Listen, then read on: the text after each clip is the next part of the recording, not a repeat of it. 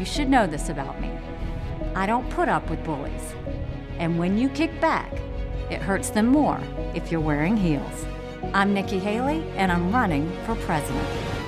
Nikki Haley, an Indian-American politician, has announced her candidacy for President of the United States. She is the first Republican to challenge former US President Donald Trump in his 2024 bid for the White House. She is also the third Indian American to have launched a presidential bid after Bobby Jindal in 2016 and Kamala Harris in 2020. Haley is the second woman of color to ever seek the Republican Party's nomination for the White House.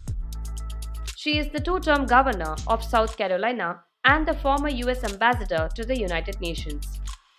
Haley was born Nimrata Nikki Randhawa in Bamberg, South Carolina in 1972. Her Sikh parents Ajit Singh Randhawa and Kaur Randhawa had emigrated from Punjab to Canada and then to the United States in the 1960s.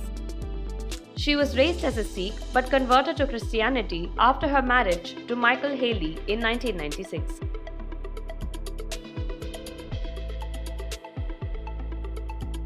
At 39, she was the youngest governor in the United States when she took office in January 2011. Haley made history as South Carolina's first female governor. She was also the state's first Indian American governor and would go on to serve for 2 terms. The next US presidential election is scheduled to be held on November 5, 2024.